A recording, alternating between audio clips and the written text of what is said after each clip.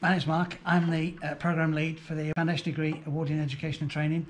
The thing that I like about the programme is that it's practitioner based. So everything we teach, so whether we're teaching on behaviour and managing behaviour in the learning environment, or on pedagogy, or whatever we might be teaching on, I then come and do an observation in your setting to help you to embed and ground the learning that's taking place.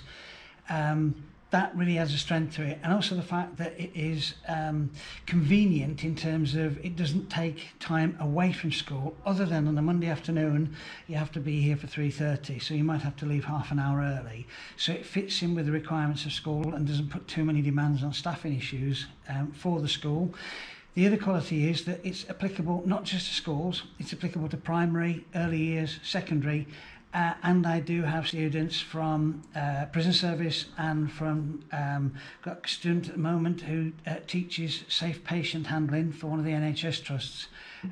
Teaching is teaching, we just make it applicable to the setting that you are in, so it's very versatile.